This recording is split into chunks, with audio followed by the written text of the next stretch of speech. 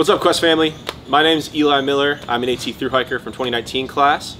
Over these last couple of weeks, we've been doing little videos about the gear that I use and gear I recommend for any person doing a long hike or specifically a thru hike on the Appalachian Trail.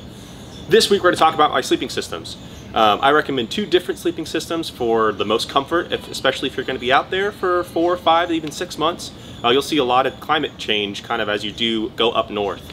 So I recommend having a system for the winter and a system for the spring and summer. So first off, we're going to go over the winter gear situation. I recommend somewhere between a 0 to 15 degree bag, especially if you're going to be starting out in the earlier part of the year, like January or February. You can see some really cold temperatures up in the Smokies, whether it be teens or down to the single digits. So a 0 degree bag is perfect. You can combine that with a bag liner, such as the Thermalite, that keeps you extra warm, adds another 10 to 15 degrees to your bag warmth, and it protects your bag from you. As we all know, when you're hiking the AT, whether it be a long section or short section, you get gross, you get sweaty, and having a bag liner will increase your warmth at night, as well as protect your sleeping bag from getting as gross as, well, you are.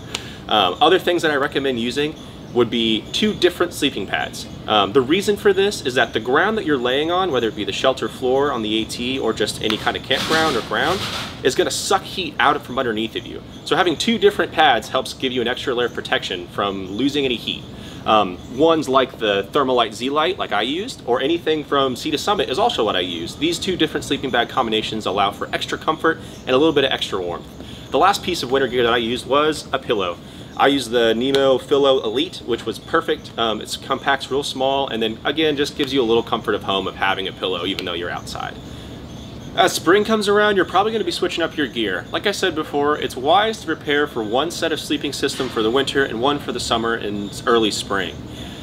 Personally, I love the idea, and I personally used an ultralight quilt, a bag liner, a pillow, and I sent home 1 of my sleeping pads just because I didn't need it anymore. It's not as cold outside, so the ground won't be sucking out as much as your heat, and every thru hiker knows that if you can ditch something off of your back, you're going to be happy for it later. So again, I recommend an ultralight quilt, a bag liner to keep that little bit of extra heat and protect your gear from you, and a pillow just because, you know, you always want a pillow even if you're outside.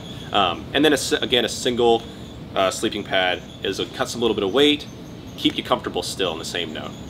That covers what I use and what I recommend for any thru hike, especially when you're going to be one that changes seasons where you see a variety of cold and warm temperatures.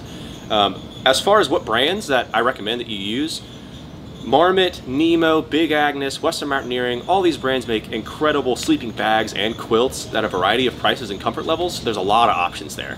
Some brands for your sleeping pads might be Sea to Summit, Thermarest, Nemo. These brands, again, have all kinds of different variety in what they sell and how much padding, how much weight, so there's a lot of options for you guys on what you want to end up getting.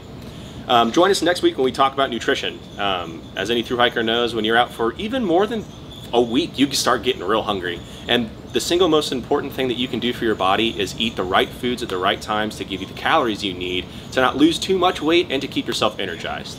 As always, come into the store. We love seeing you guys. We love hearing your questions. If you have any questions specifically about the brands, we'd be happy to break them down, go through the different models, and find the one that's going to be best fit for you for your upcoming adventure. Come in and see us. As always, it's great to see you guys.